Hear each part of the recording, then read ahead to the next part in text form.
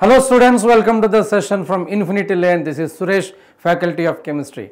Today we are going to discuss about the buffer solution from ionic equilibrium, the 11th standard, and this buffer solution carries 1 mark from the NEET examination. And what is this buffer solution? Let us just exemplify what is going to happen when pure water is taken. Let us have a pH meter. The pH meter shows for the pure water at 25 degrees centigrade, it is going to be 7. And when you take a water plus buffer, of course the pH is going to be 7. Now water without a buffer solution, when you add a little bit of HCl in that, the pH of the water is decreased because acidic pH of the acid decreases this. So let us say it is going to be less than 7, it is going to be 3. If you add a buffer along with this water and you want to add little bit of HCl, the buffer pH it was 7 and it is nearly 7 or little bit less than that. So I just want to say a buffer solution is a solution here resisting the change in the pH. We can take another example. Same water, if you add sodium hydroxide, the pH is going to be increased. And if you add a buffer to that, the pH is going to be almost resisted. So a buffer solution is a solution which offer resistance to the pH change on addition of a little bit of an acid to it or base to it. So such buffer solutions are very important in analytical chemistry and any experimental chemistry. So during a chemical reaction, as the reactant is converted into the product, due to the formation of a new product, the solution pH is going to be changed. So to offer that change, the buffer solutions are being used. So when you talk about the types of buffers and the requirement of buffers, what is the requirement of a buffer? So buffer should have a reserve acidity and alkalinity in it. That's what I have. Must have an acidic and the reserve acidic nature or reserve basic nature of it. Then only it is going to offer the resistance for any acid is added or any base is added. Of course, a buffer on long standing, it is going to resist the pH. A little bit of temperature change is there, it is going to resist the pH, and of course a dilution also it should resist the pH. These are the various important parameters we need to know about the buffers. And we can say the acidic and basic components from the buffer should not react among them. Say an example, sodium acetate and acetic acid. It is going to ionize acetic acid, ionizes to give us acetate and H plus. This is the acidic component and this is the basic component. And these two do not react. These two do not react. So that criteria of the buffer conditions are required, and also types of buffers. You have various types of buffers like simple buffers or mixed buffers. Simple buffers is nothing but salt of a weak acid and a weak base like ammonium carbonate kind of things. And we give more emphasis for the NEET examination based on this mixed buffers. Mixed buffers are two types, acidic buffer and based buffer. And acidic buffer is prepared by mixing a weak acid and its salt of a strong base, like acetic acid is mixed with sodium acetate. Also you have a basic buffer, you have a mixture of a weak base and its salt of a strong acid. And like an example, you can take ammonium hydroxide and ammonium chloride is an example. So they have the reserve acidity and the basicity. Based on that, you can say ammonium hydroxide and ammonium chloride, and also you can say various examples, acetic acid and sodium acetate. You need not have to by heart this kind of pH ranges, and benzoic acid and sodium benzoate, talic acid and sodium thalate or potassium thalate, glycine and amino acid and glycine hydrochloride, and any weak acid and its salt with a strong base, and formic acid and sodium formate can be taken as example. And also you can say ammonium chloride and ammonium hydroxide or ammonia solution, we can say acetic acid and acetate, buffer, you can say acetic acid and sodium acetate or a potassium acetate, HF and F minus fluoride buffer, phosphate buffer, salt of any polyprotic acid can be a buffer, mind it. And also you can say buffer solutions, you can calculate the pH of a buffer by using Henderson-Hasselbalch equation. pH is equal to pKa plus log salt concentration by acid concentration. This is used to calculate the pH of a weak acid and the weak acid concentration, and it is a salt concentration. Ka is acid dissociation constant. Henderson-Hasselbalch equation for the basic buffer also can be given as POH is equal to pKb plus log salt by base. In this, pKb is base dissociation constant, is negative logarithm to the base 10 of Kb value is taken, and you can say how the pH is going to be changed, how to apply this buffer concept in the NEET examination, various applications I just want to give you guys. And you can say acetic acid and sodium acetate, it is an acetic buffer, and in this acetic buffer, let's say concentration of the acetic acid is C1 and the concentration of sodium acetate is C2, and according to Henderson-Hasselbalch equation, pH is equal to pKa plus log C2 by C1. C2 is a salt concentration and C1 is acid concentration. From the basic buffer, take an example of ammonium chloride and ammonium hydroxide. The concentration of ammonium hydroxide is C1 and ammonium chloride is C2. In that, you can calculate POH is equal to pKb plus log C2 by C1. pH plus POH is equal to 14. So, pH can be calculated. pH is equal to 14 minus POH. And let us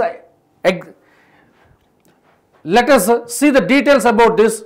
For that acidic buffer, from that acidic buffer, if you add sodium hydroxide is going to react with acetic acid, and if you just add sodium hydroxide to that acidic buffer, let us say C1 concentration, OH minus is X mole per liter, that is the sodium hydroxide concentration.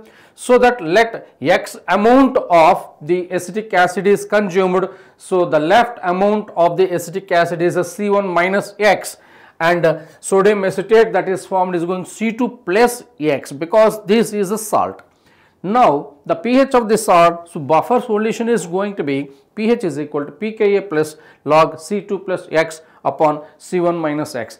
This is the kind of formulas we have to spontaneously derive during examination. This is very important for NEET and CRT based questions. Also you can say if little bit of HCl is added, that little bit of HCl is going to consume the base that is available over here, and C1 and C2, C1 plus X and C2 minus X, and the pH is equal to pKa plus log C2 minus X upon C1 plus X. Like that you have to derive kind of expressions. You don't go for the complicated calculations kind of thing. Let us talk about the basic buffer.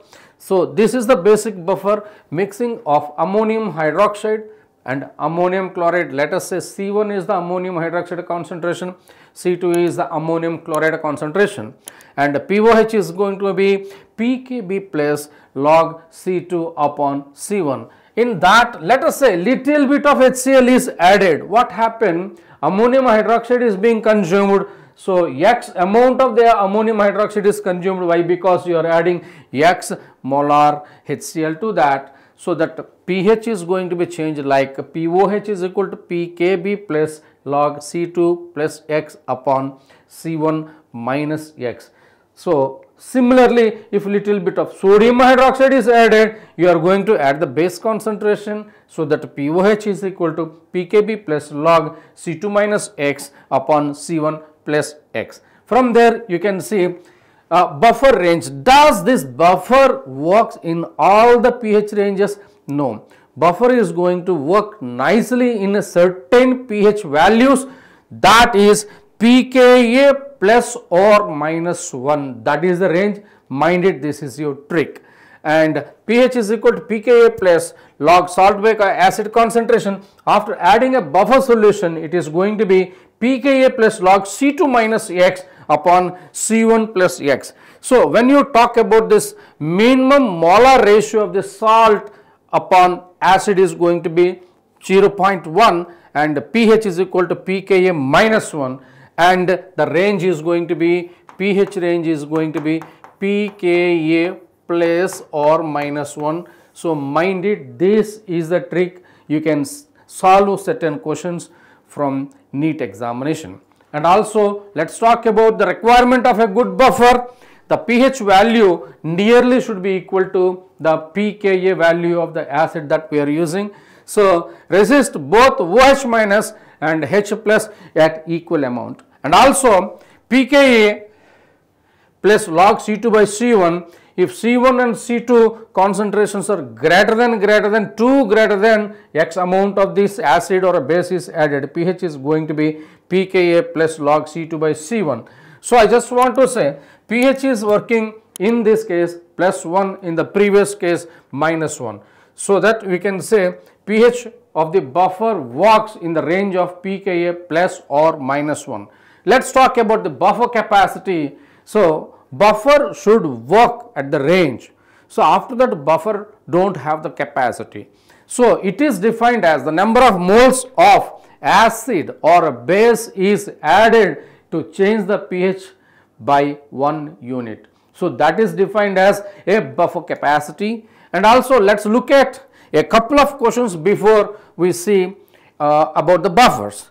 And here the question is asked, why does the buffer solution resist any pH change? So to resist the pH change, it should have a reserve acidic and reserve basic properties in it. Therefore, they give unionized acid or the base reaction when acid or a base is added. So for that reason, the buffer is going to resist the pH. And also you can see a question, what is the pH of a buffer in concentrated CH3COOH is 0.1 and CH3COO is 1.0. You just see the values, One is 0.1, another one is 1.0, and pKa for this acetic acid is given 4.76. Simply apply Henderson-Hasselbalch equation so that you can get the answer like this. You can see concentration of the acid is given 0.1 and concentration of the salt is given 1.0. Put these values in this Henderson-Hasselbalch equation, that is pH is equal to pKa plus log salt concentration by acid concentration. pKa value is 4.76 is given and log that is 1.0 and 0.1, you are going to get log 10. Log 10 is going to be 1, therefore pH is equal to 4.76 plus 1. So that the pH of that buffer is going to be 5.76. So in the NEET examination, what is buffer? Theoretically, you will be having a question based on buffer as well as a numerical type questions you can expect it. Like which of the following mixture act as a buffer? You take the buffer mixture and identify whether it has a reserve acidity or not, or simply use the trick like a weak acid plus its a salt with a strong base, or a weak base plus its strong with salt with strong base. And also you can say various types of weak acid and weak base salt mixtures, and also the buffer range and buffer capacities and a calculation of the buffer pH kind of questions you can expect it. Today we discussed about the concept of pH buffer and its pH and various examples, and hope you like this session, and please like and share and subscribe to Infinity Learn NEET channel. Thank you very much.